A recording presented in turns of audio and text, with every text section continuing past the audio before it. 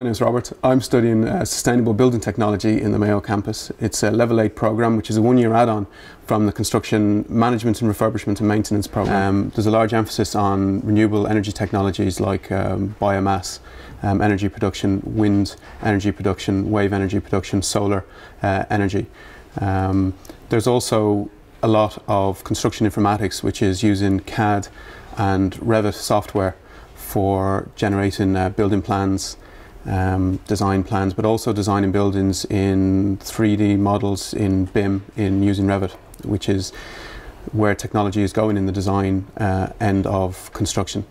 The course also involves the building energy systems, which allows us to analyse the energy usage and performances within buildings, to look and put forward solutions to reducing the energy consumption in that building, and to look at the feasibility aspect of whether or not it's financially feasible to incorporate new technologies into an existing building and how to do that.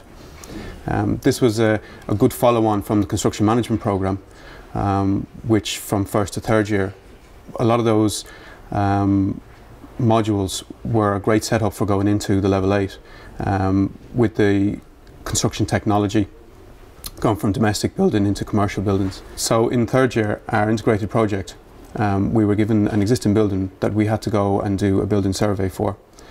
We also then had to, from that survey, to draw up plans for that building and sections through that building.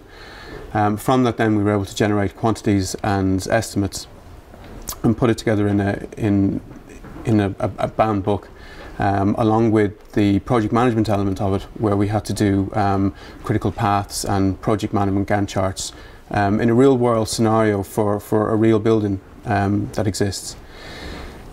In fourth year then, for the project and dissertation, which is a 20 credit module, I took on an area of research that I was very interested in, which was building information modelling.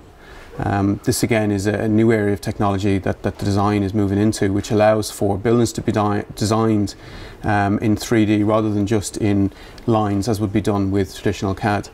It allows for a smart way of designing buildings, in that you tell the computer that that is a wall, it knows that there's a concrete block on the outside or brick, as the case may be.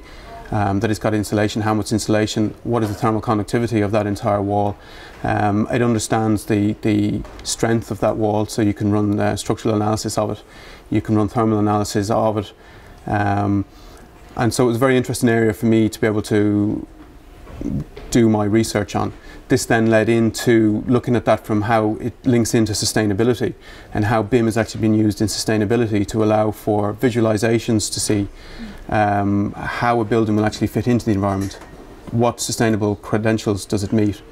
Having had that designed in a real world situation where you can actually see that visually in 3D. So the dissertation from the sustainability aspect led into the project element, which we were given a part of the Mayo campus to be able to put forward solutions for renewable and sustainable energy solutions, and the feasibility of incorporating some of those technologies into an existing and an older building like the Mayo campus was. So it was ideal to actually use the existing college campus for this scenario.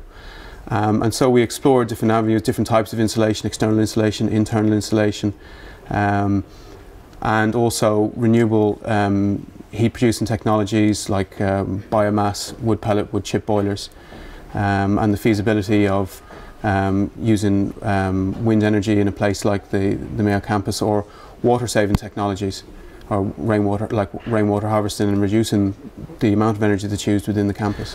One of the main reasons I chose to study in campus is it was very local to me. It's quite a small campus. Everybody really gets to know each other and really help each other. Although there's 4 years in construction, everybody kind of knows each other across the 4 years and really helps each other out. It's a great way of making friends. The lecturers also, in the course that we're doing, really get to know you.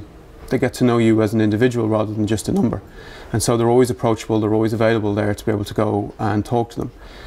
The lecturers on our course also from an industry background, great wealth of knowledge, huge wealth of knowledge that was invaluable really in lecturing on this course. The Castlebar campus itself is located right in the town. it's very close to all of the amenities, the student accommodation, supermarkets, cinema, sports facilities. The other things within the campus that really make the experience not just about academia is the clubs and societies, but also the supports that are there with the counsellor, the chaplain, the student union, and all of your fellow students. It really does make for a wonderful experience being a student.